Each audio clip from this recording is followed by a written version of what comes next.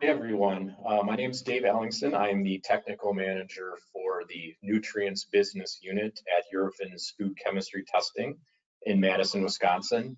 And I have the pleasure of presenting today on human milk oligosaccharides.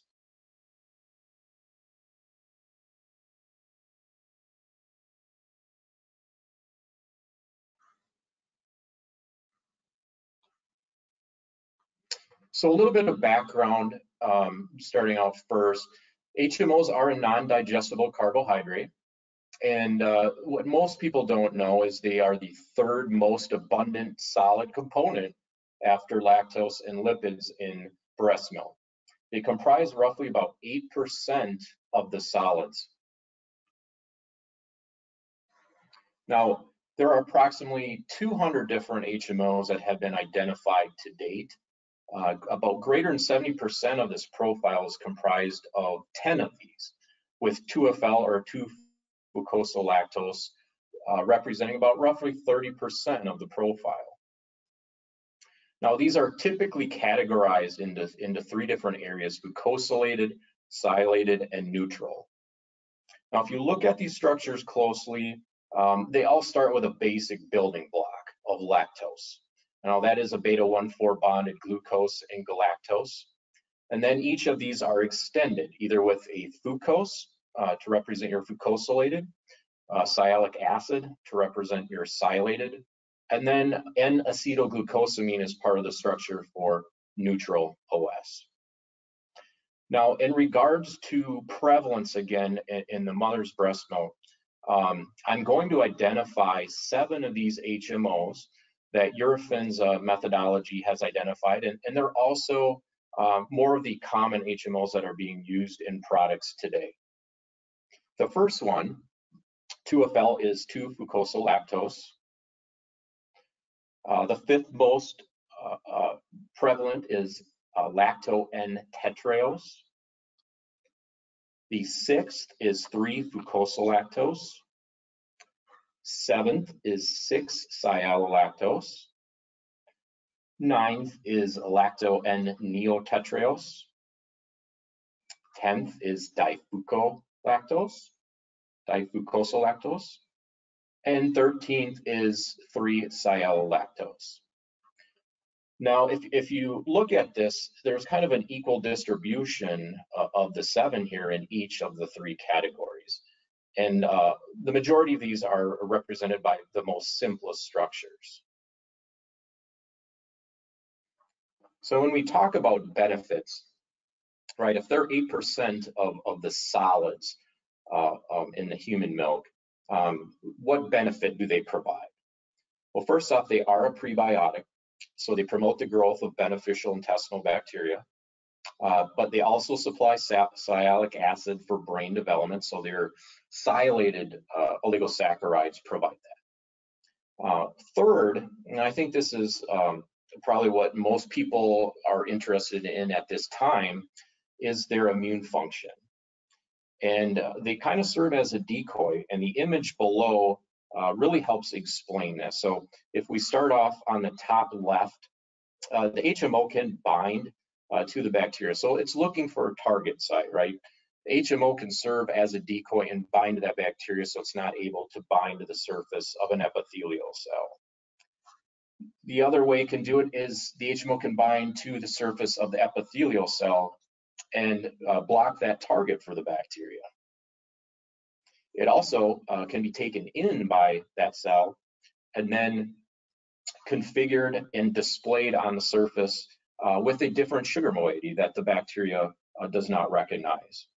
So overall, it enhances the intestinal, epithelial, and immune cell responses. When we talk about current industry trends, by far infant formula is the largest application for HMOs. 2-FL is very common. It's been around for a while. You see it in many different brands, many different types of commercial IF out there. But recently, in the last few years, they've been combining 2-FL with possibly another HMO. Most recently, there's now a mix of 5 that they put into products that's available commercially. Now, historically, cost has been a big issue here, and to produce this on a large scale has really inhibited its use. So what you'll see, manufacturers have been using FOS and GOS, which stand for fructooligosaccharides and galacto-oligosaccharides. And those are other prebiotics, and what they're used, they're used to mimic the function of the HMOs. But now what you'll see more recently is companies are starting to invest and partner with other HMO manufacturers, and they're really working on the science in the synthesis of these to produce on a large scale to make more cost efficient. So really you look at metabolic engineering and fermentation, or possible protein engineering to produce enzymatically as means to produce on a large scale. So when we think about methods for HMOs, now methods have existed for some time, but we were always looking at maybe one HMO or maybe two HMOs in the profile. Now, infant formula, as a lot of people know, is a very complex matrix. And the challenge is to be able to analyze multiple of these HMOs if they're starting to put them into products. And traditionally, HPAC, PAD, or high performance anion exchange chromatography with pulse amperometric detection has been used, or refractive index. Now, the issue with that is in the formulas, they are fortifying with other oligosaccharides, other prebiotics, and these detection techniques will actually produce responses in the chromatogram, and that interferes with specificity. So what ends up happening is you're having to run different types of treatments, possibly different types of separations to get each of the different HMOs that may be in the product. Now, the other thing is sensitivity. The industry is looking at low concentrations for HMOs, and they're really looking at the mother's breast milk. What is the intrinsic concentration for some of these HMOs? Now, this is really geared towards refractive index, but it's very challenging for that detection to meet the concentrations that industry needs. And then the last one, mass spectrometry. Really, it's just a lack of available labeled internal standards at this point to accurately quantitate in infant formula. So with all of that, AOAC in the stakeholder panel for infant formula and adult nutritionals recognize the need for a method, a reference method for HMOs, and they're becoming more and more popular. So they got a working group together, and they developed SMPRs for 7 different HMOs, and that is standard method performance requirements. Those 7 HMOs are shown here. And then they put out a call for a method. So if you had a method that you were using, or if you wanted to develop a method, you could submit that for consideration for the first step, which would be first action status. So in early 2020, Eurofins started on a project to develop a method for HMOs. And the main goal in mind here was to develop a method that could measure multiple HMOs in one analysis. And it took roughly about a year of development, 6 to 8 months of validation, and then we were able to finally submit this method to AOAC SPIFFAN, and it did receive first action official method status this past April. It can measure up to 6 HMOs. Those are listed below there. Now, internally, we are also trying to think, well, we want a robust method. We want to be able to analyze across different product types. Okay, so what else are they putting HMOs into? Right, so dietary supplements, commodities, premixes, that all comes to mind. Right, so we have the capability to also measure up to 7 HMOs in these types of matrices, and the additional one there being DFL or difucosyllactose. Now, I think the big thing or advantage with the Eurofins method is its simplicity, coupled with the sensitivity and the specificity that it provides. It uses standard HPLC instrumentation and fluorescence detection. Now we harness the fluorescence detection for that sensitivity, and then the method uses derivatization to provide the specificity. And so we are able to separate and analyze the multiple HMOs in one injection, and there's actually just one treatment for infant formulas across all types. The other big thing is reference standards. That's always been a question with HMOs and quantification. We chose to use analytical grade reference standards because we're looking for materials that have been thoroughly characterized, so we have a type of reference that everybody can use moving forward. And there are a couple of companies that are offering that out there. And lastly, this is an ISO accredited method.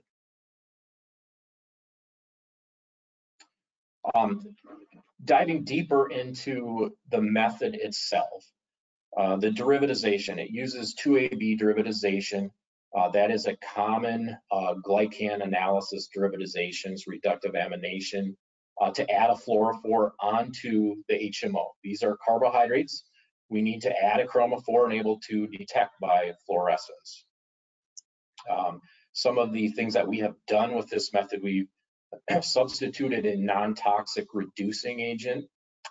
Typically with this type of derivatization, a sodium cyanoborohydride is used, but that can produce toxic hydrogen cyanide upon hydrolysis. So we've eliminated that. We've automated the cleanup of the derivatized sample.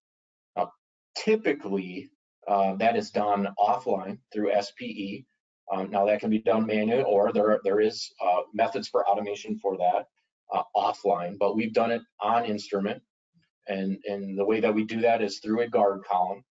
So we inject, all of the excess labeling reagent flows to waste. Then the analytical column is brought back in line, and the analytes are eluted and separated. And we use HILIC, which again is a very common 2AB labeled glycan separation technique. The images below show the stable derivative. That would be like a reducing end of an oligosaccharide. And then the image on the right side is just a quick Jablonski diagram of the excitation and emission wavelengths. So that is the conclusion of my presentation. I thank you all for joining.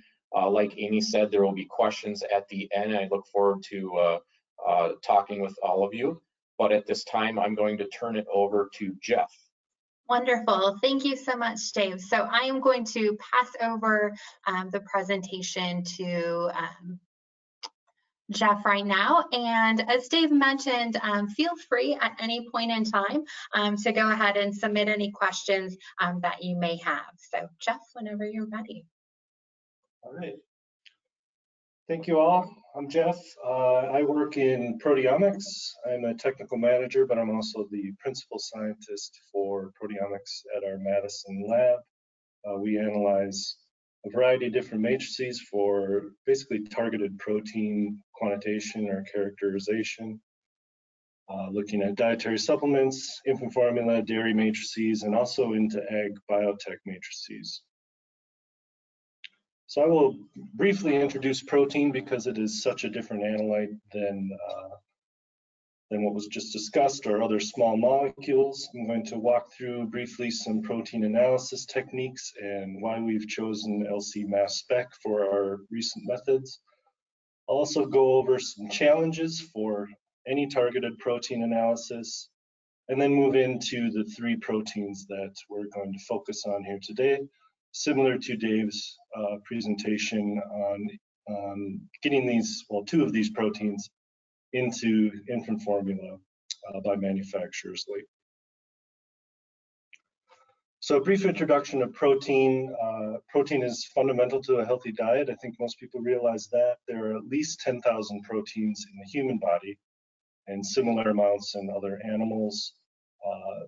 We take protein in through our diet. It is digested in our body and then used to synthesize the unique proteins per species.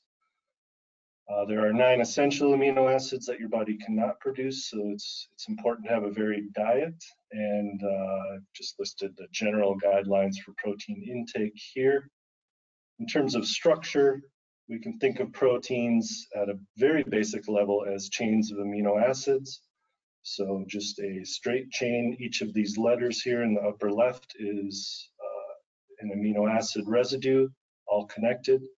But then it gets complex pretty quick, as based on the order of amino acids, we get some differential folding, some helices, and then in addition, we get attachments between the chain in different spots by a variety of ways, and that gives us tertiary structure and folding of the protein. So we only have exposed certain residues, and it's pretty tough to understand which ones we can work with when we're analyzing these.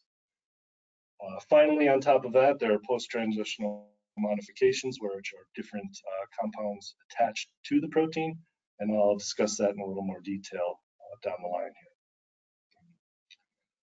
So in terms of analytical techniques for proteomics, there are a ton, from the basic polyacrylamide gels, where we're just separating proteins out by size and how they migrate through a gel matrix, to your typical HPLC is used for purification and analysis of proteins. The most common method is immunoassay. This would be your ELISAs, using an antibody to bind a particular antigen on the protein surface. And with that, there are a lot of different techniques that follow off of that, including lateral flow devices for detection, ELISA for rough quantitation of proteins, and then biosensors for a little more specific quantitation and inflow devices. We can also use these for purification and extraction, and for blots to detect. You can do some different things to proteins to figure out structure and other characterization. We specialize in mass spectrometry methods here at Madison.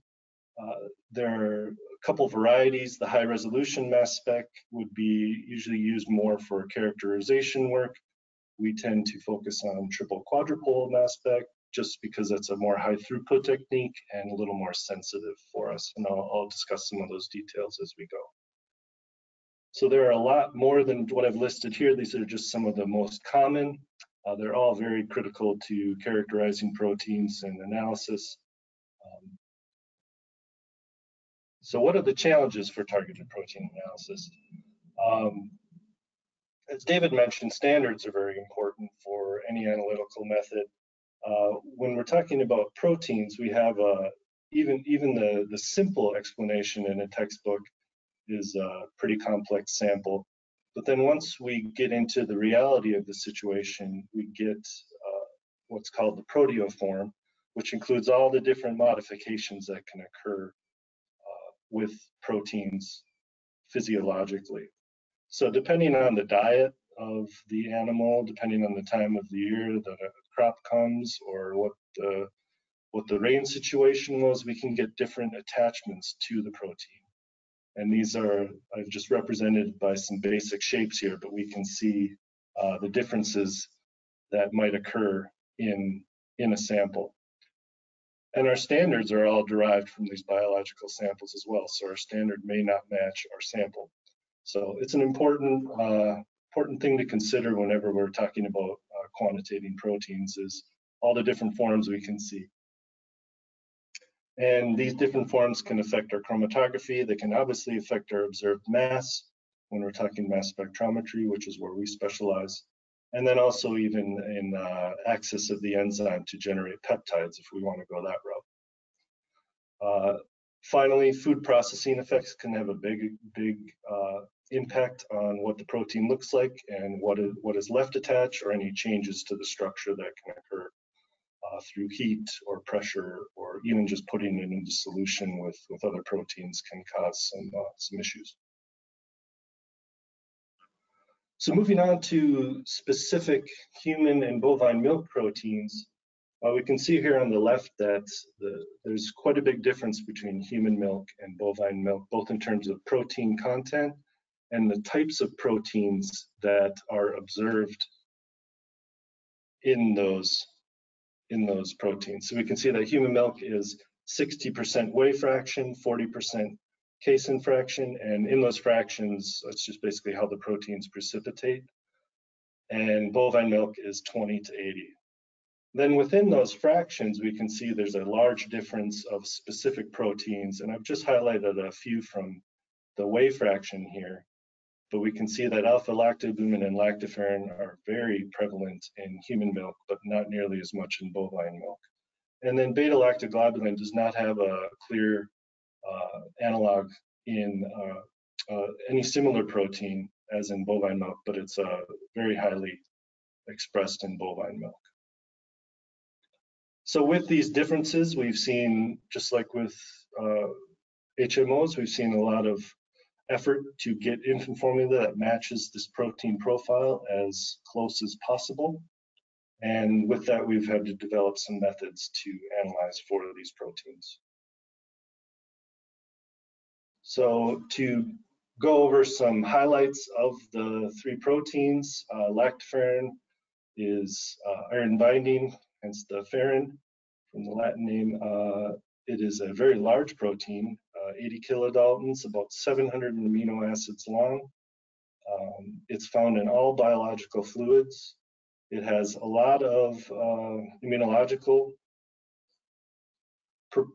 properties that have been identified so far. And there's actually a pretty big research group that meets annually at a conference worldwide on just lactoferrin. So seen a lot of interest in that particular protein worldwide for all the different effects it can have. Alpha-lactalbumin is not quite as prevalent so far, but growing. It is a smaller protein, 14 kilodaltons, 123 amino acids. It is a very high proportion of the total protein in breast milk, which is a lot of the motivation to incorporate it. And it is mainly heavily involved in lactose synthesis as a subunit of the enzyme lactose synthase. It's been implicated in a lot of other biological processes as well. Beta-lactoglobulin, not present in human milk, also a smaller protein. Really the main literature that we find on this is just as a surrogate for milk allergy testing. Not a whole lot on the beneficial effects that we've seen for mother's milk. But it does come along with alpha-lactalbumin because we are isolating that fraction from bovine milk. So there's been an interest to monitor it. So how do we execute targeted protein connotation in urofins? There's a couple different methods. We are able to use UV 280 nanometers with HPLC for our high-level samples and supplements. What we've done to improve this to make sure that we're not getting other things in that chromatogram, 280 nanometers is a pretty general wavelength. A lot of things will absorb at that wavelength. We've added it in line to a time of flight mass spec instrument to allow us to positively ID what that peak is. So I've included here a picture of just our instrument. It's just a UV, and then downline we have our mass spec attached, and then also some mass profiles. So we can see here from lactoferrin,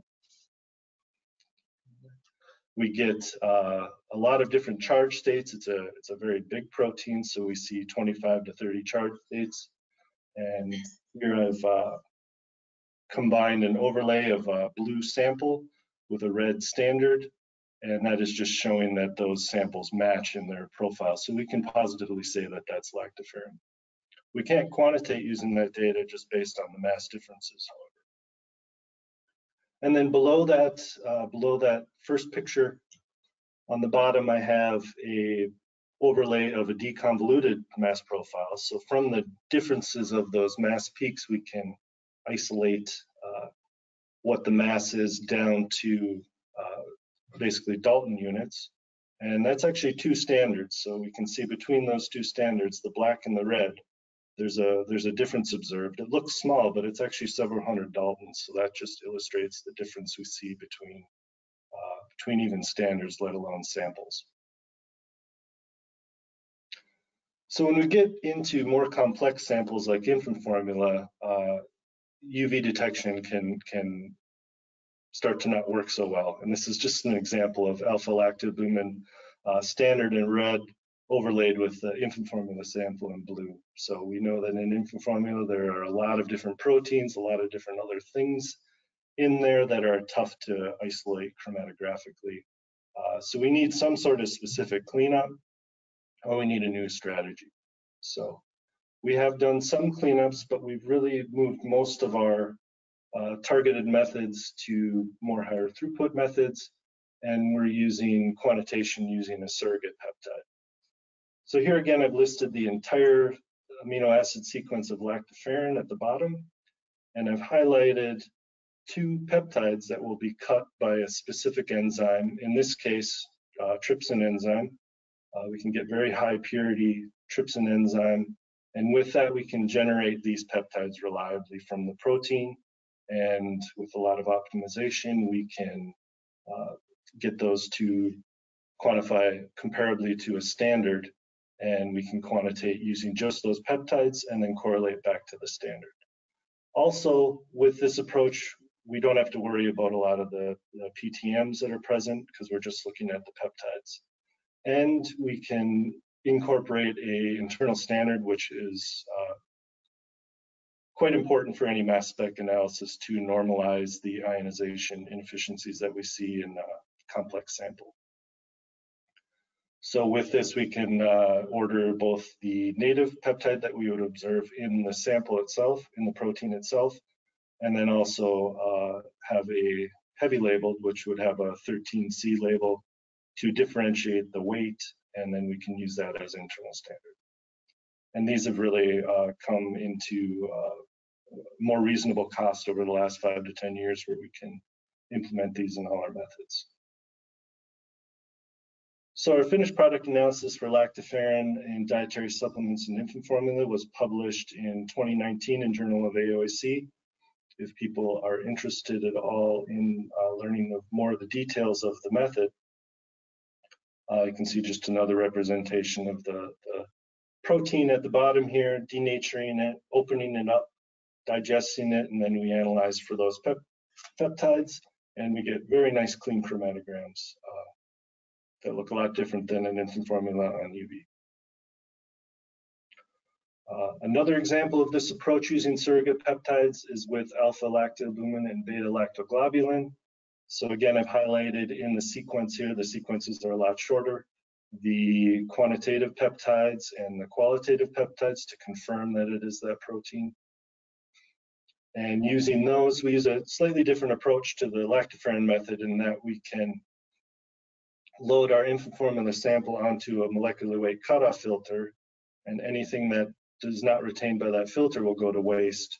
So then we can isolate proteins and treat them in that way. And this is a somewhat new technique that's been growing in popularity just for its simplicity.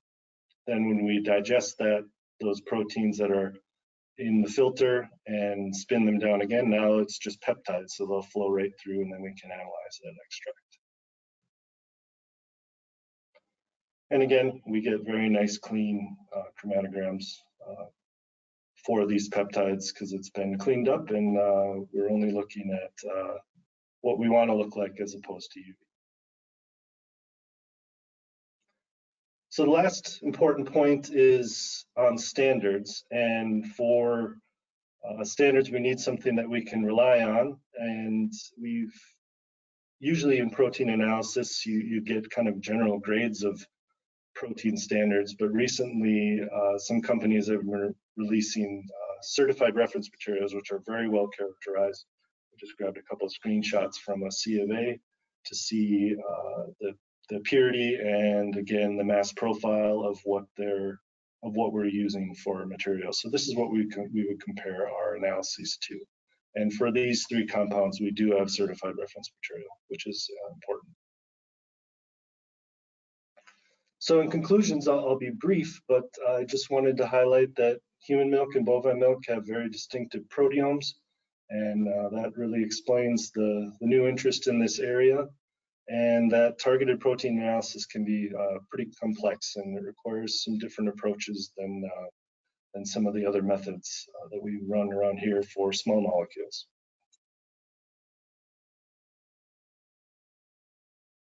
With that, thank you.